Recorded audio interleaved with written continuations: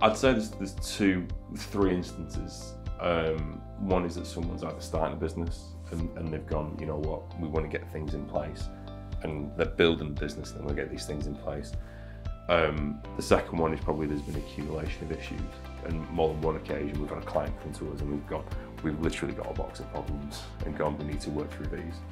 And then the third is there is that trigger event, and actually there's a disciplinary that needs to be dealt with. There is they're bidding for work and they need a bit of help with that.